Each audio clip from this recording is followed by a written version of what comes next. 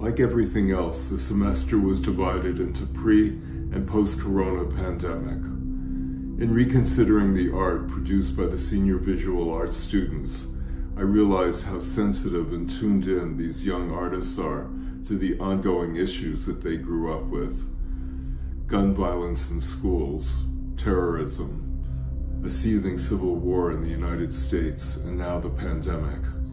I suddenly saw Brandon Gerber as a prophet and Anthony Davis as the new Walt Whitman. From the superrealism of Sidney Silidor's paintings to the poignant gestures in the photography by Alexa Pignatelli, this thesis show is full of shocks, unexpected beauty, visual surprises, and even some gallows humor. It is the right exhibition for this moment.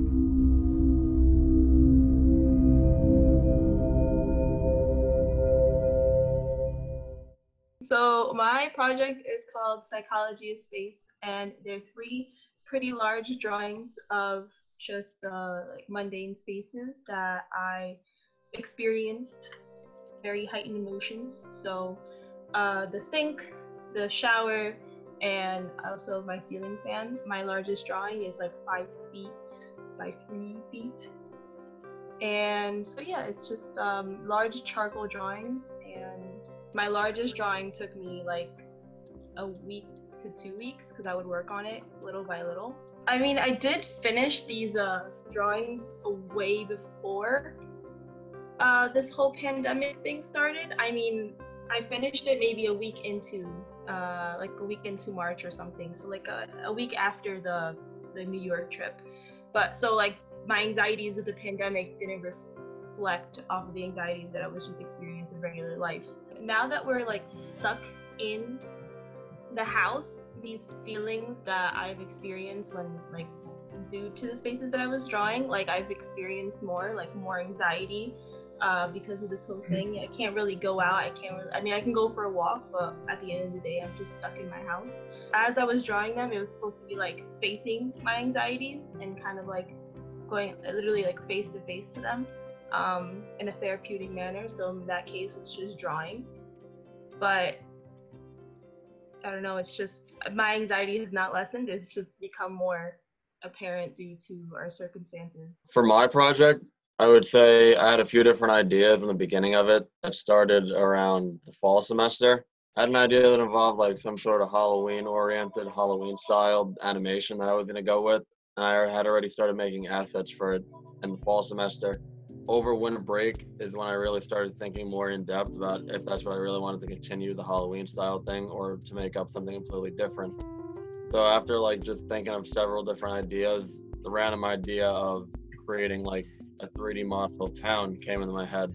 And at first it seemed like, a pretty big task, because, building a whole town in itself is not just something that'll take a day. So I wanted to just try to like model, I modeled one thing one of the days over the break just to see how it would come out. And I really liked the way that it looked, and I enjoyed the process. I eventually came up to about 40 models that's in my final project. And it was just a fun process overall. Obviously the situation that we went through kind of put a little damper on it because I wasn't able to finish the rendering yet. So, but otherwise all the models and everything I was luckily able to finish before all this happened. So, just the process overall was a very fun process. I definitely learned a lot, like learning new tools, practicing them more, and getting better at the craft. My thesis is based off of a Japanese pop song from 2008. It's a 10-year-old song, and I made an animation about it. I'm really proud of it. I drew every drawing in that from scratch, pretty much. There were a couple uses of 3D models. Like in the beginning, there was the use of a model that was like a music box that was 3D. But other than that, just kind of drew it all myself.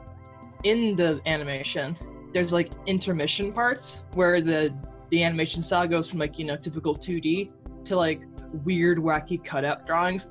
All of those were textures I found on the internet and just kind of edited around to do stuff that I want to with. Also, I use a lot of Clip Studio paint brushes because God bless Clip Studio paints brushes. I tried keeping it to one drawing a day.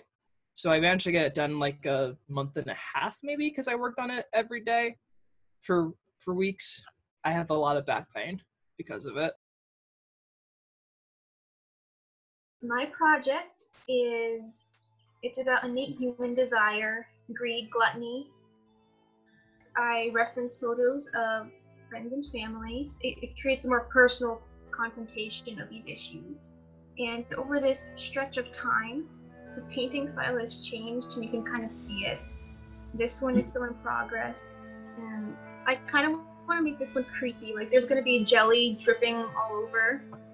And I feel that in a way it's kind of telling of these times, because unfortunately you see the best brought on people, but also the worst.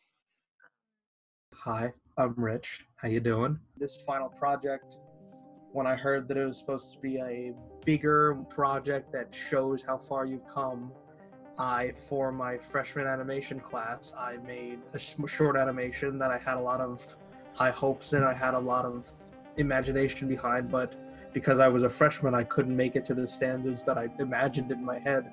But now that it's been 4 years, I thought I've been meaning to remake it for so long. I thought, what better time than now to remake it to my full capabilities. And again, like the good thing about this is I already have had the story in my head for years, so I don't ever have to waste time on like what happens next. I know everything that happens. Right. So it's just like some of those scenes, like I think the scene of the computer turning on for the first time, I rendered that like 4 different times, and the pencil falling, just because like I would render it and I'd be like, I could do better. And then I have different versions of like, what if the pencil falls forward? What if it goes straight down? What if this happens? I am going to have music and sound effects, but my music major friends, a lot of their stuff sadly got left at Ramapo. So that's kind of on hold, but I've made good friends with music majors and people from other majors that I could ask to help me make it fully what I wanted it to be. I'd say, first of all, just the quarantine, I think, in the end probably helped it, because it gave me a bit more time to really just like sit with it and think about how I wanted it to be, and that kind of really changed some ideas and things, so that was nice. But anyway, the book I titled Duende de Calle, I believe, just like Spirit of the Road. It's technically a hardcover. I made like the cover and the binding, and then for the pages I used fabric glue, and I glued various fabrics in between the pages and then sewed them all together and went into the binding of the book. Pretty much all the pictures were taken on Route 17 in New Jersey, in like similar places over time, to kind of show the differences, as well as kind of look at spaces that I feel like just kind of were breezed over or were used for like more liminal reasons, like gas stations or just like parking lots and things like that. I like just playing with really strange kind of portraiture and combinations of photos. I really like the book format, putting things together to kind of change the meaning of them. Most of it was done on medium format film, but this page was all done on 35. I ended up being able to actually print at the school before it closed, thankfully. So then I just had to sew everything all together. I did my thesis project on nude photography. Nude photography is treated a lot different than any other depiction of the nude figure, like in any other form. So like in painting and drawing, and with this in mind, I was really trying to emphasize the fact that nude photography is actually art and not pornography. These are just my images from trying to redefine it as like a real art form. And a lot of the artists I'm inspired by for this project were like Ralph Gibson, Sally Mann, Julia Margaret Cameron, and Rachel Jump, who's a more modern artist. The color ones were post-pandemic, just because I usually work with film. And so I've started to integrate digital, which I really think you can see the difference in, I think, surroundings and how I think this has affected my work. I think it shows like the digital images I think are really different than the film images. So I just finished my project last night, actually. So it's called When a Tree Falls. And my film has to do with deforestation and forest fires. And that made me think of the expression, if a tree falls and, no one's around to hear it, it doesn't make a sound. And I was kind of thinking about that a lot. And at first, my working title was If a Tree Falls. And as I was working on it more and more, I kind of realized, well, the point of my story is that, well, the trees are falling. So it's not if, it's when. Because of the pandemic, I wasn't able to finish it quite in time for the end of class. Rendering it took more than a month. So I had my laptop rendering 16 hours a day, every day for over a month in order to get the final product.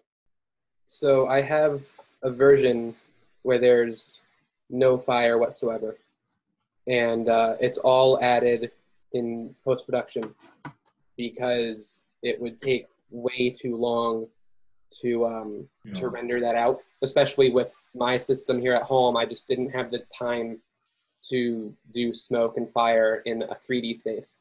So my solution was it's all 2D and it's composited in afterwards. Yeah, I thought that the music was really, important to help kind of drive the intensity of the whole thing. Sure. So my brother, he was a music production major at Ramapo, and he wrote all of that from scratch. My thesis project is a series of photographs, which I have just thought of a title for, which I named Touch. So it is a collection of digital images that explore gesture, form, and identity through the limited perspective of hands. I use digital photography on my digital camera. I wanted to take like a storytelling approach to bring these photos to life, and I really like the idea of portraiture. I'm mainly a portrait photographer, but I thought instead of focusing just on someone's face, you can tell a completely different story through other parts of their body, and the hands hold so much power that if you photograph someone just like touching like a bottle or like doing something that they normally do out their day, it could create a whole new narrative. And so I kind of just started playing into that. Some are more staged than others, like some are like planned and some are completely like in the moment, which I think is like a good mixture of everything. I used people who I'm close to, who their everyday lives and my everyday lives are intertwined, and I created this set of images back before all of this started that had a lot to do with telling people stories, and now I feel like ever since this happened, it kind of has taken on like a different meaning, since like we rely on touch so much, and now that's something that we like can't do in the same way that we used to. So I think that's something that only added to my project.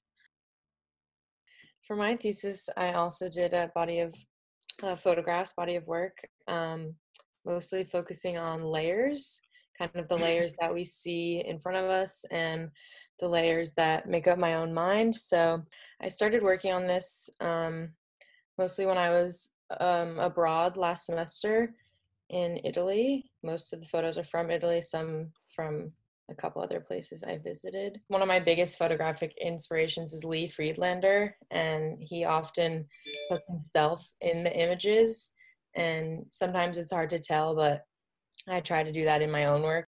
Working within the 35mm rectangular picture plane, I attempt to create my own universe inside of each frame. At first glance, the viewer might be overwhelmed and see a symphony of visual chaos. Upon further investigation, one is forced to study the spatial scaffolds and navigate them layer by layer. Each image invites the viewer to come closer, look deeper, and calls into question what they're actually looking at. So I kind of want people to be a little confused, maybe kind of question the nature of what they're actually seeing, and kind of just bring awareness to what's in front of them.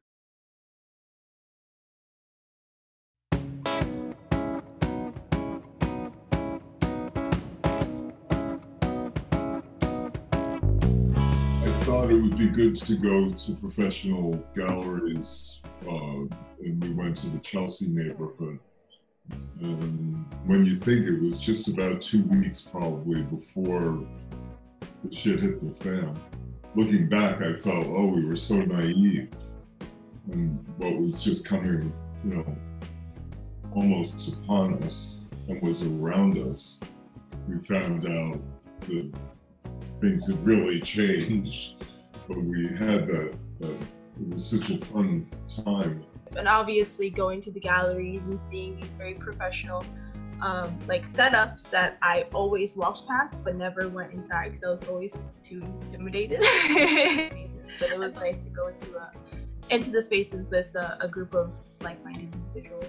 We started off the day by all like eating like breakfast together and sitting around the table and just reading through everyone's statements helped us get like a bigger, like better perspective on what everyone was creating, and then going off and having that bonding experience really helped us like come together as a group. We all kind of read each other's artist statements and got a better idea of which direction we were all going in. And the moment that we all sat around the table and we were eating Shalom's food and we were drinking our tea and coffee out of his mugs, I don't know, it just felt so intimate, but also reading through everyone's statements and then actually just starting to talk about the thesis, even though we were talking about it like in class, I don't know, in that moment it just felt real to me. So it was like, oh, like we're actually doing this, like this is actually gonna happen, this is crazy. When you break bread with someone, that's when you really feel a sense of community and people's boundaries are kind of dissolved and your guards let down, and that's when real connections are actually fostered. The bonding experience of it really helped because I think it helped us work together like better, like having like even that small knit group of people and then like being able to like really like get to know one another gave us the opportunity to be able to call on them if like we really needed to, or we were struggling with something with our thesis. And so I think it gave us a better tools to communicate with one another and like more of an idea of what, like, you know, what kind of art we each were drawn to. So I guess it was kind of like decided as we were like passing around jobs in the beginning of class when we were still meeting in person that I kind of wanted to like help out with the making of the book. I have previous design experience, and so that job kind of got put upon me and I was ready to take on that challenge. That challenge kind of became a lot harder once we weren't meeting in person anymore. That cover design kind of just happened in the moment. We were having a Zoom class meeting and we were just talking about like possible designs for the cover, and obviously we had like here now we had some inspiration from the trip, but because of this whole pandemic we all came to a consensus that we wanted to include that into our cover or into the catalog itself because, you know, this is what's happening during our thesis, so it's very relevant. Well, it was just so wonderful how spontaneous that was, and I remember kind of seeing you, Giselle, working, but you know, not in the screen, and wondering what you were doing. So I kind of just took out my sketchbook and just started sketching, and then everyone liked it, and it became the cover. So I kind of had to like make some decisions and just show you guys afterwards, which was hard, but I think everyone was really flexible and really receptive and helpful, and between coordinating everyone's artist statements and sending the photos and creating the cover, everyone really pulled their weight in the end. I know I was just the one who put the book together, but I wouldn't have had anything to put together if it wasn't for everyone else. So there was like a deeper level of understanding and responsibility that came with it, and I think everyone really pulled their weight.